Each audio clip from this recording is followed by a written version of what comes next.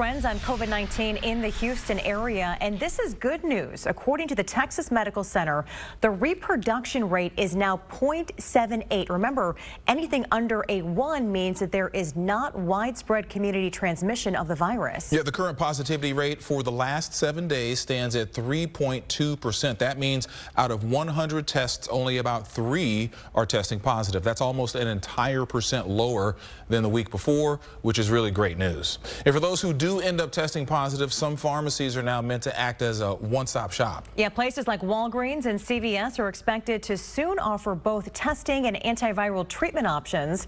Houston's only full-time TV health reporter Haley Hernandez shows us where in Houston you can find these. Haley? Yeah, so 2 COVID-19 antiviral pills are available for free in the U.S., but getting them quickly can be challenging. I did find where you can get them here in Houston.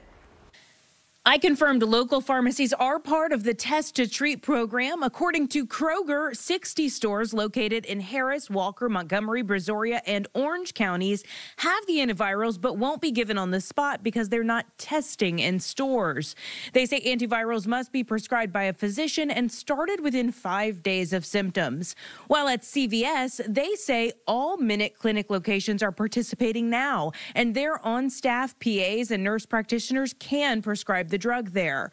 And Walgreens says patients can get them at more than 250 Walgreens nationwide. You will have to call or look online to know whether the one in your neighborhood has some in stock. These treatments work to prevent the worst outcomes of COVID-19. Our local hospital systems seem to be getting fewer antiviral pills. Director of Houston Methodist System Clinical Pharmacy Services tells me they've only dispensed about 30 patients worth since they became available in January. However, they've given more than 450 patients Evusheld. That's a treatment for immune-compromised patients that's aimed at preventing infection. They provided this video of their first patient, Jen Pate, getting the injection. Memorial Hermann says they're also administering this preventative treatment, and it's been effective for vulnerable patients. Now, you want to check with your doctor if you're a good candidate for either of these drugs. The American Medical Association has voiced concerns over patients getting antivirals at a pharmacy because they say that they may not understand a patient's full medical history or medications being taken, so a primary care provider should be consulted. Officials say that's why it is important to talk to your doctor to access treatment options. Keith? All right.